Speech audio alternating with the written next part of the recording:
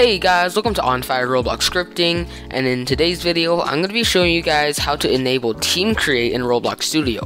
So this is version 2, or the updated version, because Roblox changed the way you enable Team Create from, like a year ago. So it should be a little bit easier. So what you want to do is go into your game first. Since I don't have a game, I'm just going to create a new one.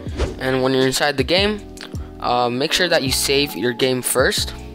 So I'm going to save my game. I'm going to give it the title. I'm just going to write Team Create and then Showcase, just like that. And then I'm going to save it. And there you go. So once you have saved your game, what you want to do is go into the top right corner. There's a collaborate button. Just click on that. And then what you want to do is type in the name of the user you are collaborating with. So in that case, that is my alt account, which is called Go Sharp.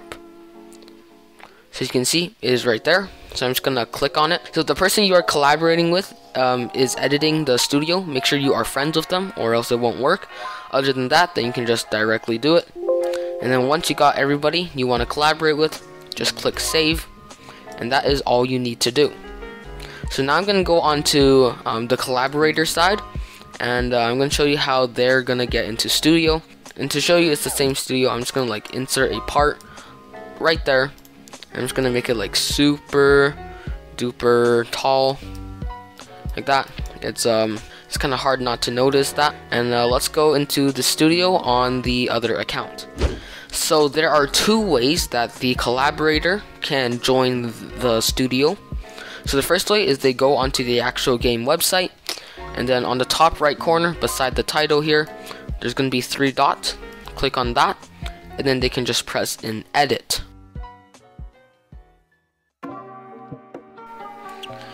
And this will bring them directly into the studio. As you can see, I just loaded in, and this is the same studio, Team Create Showcase, and there's the large pillar.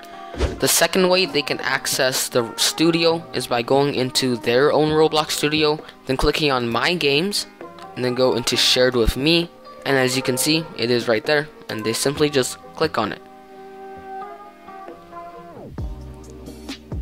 which will bring them back into the studio.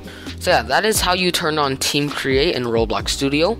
Roblox, please don't change it again, or else I have to make another video on this. Hopefully this helped you, and I hope you have a nice day, and I'll see you guys next time. Bye!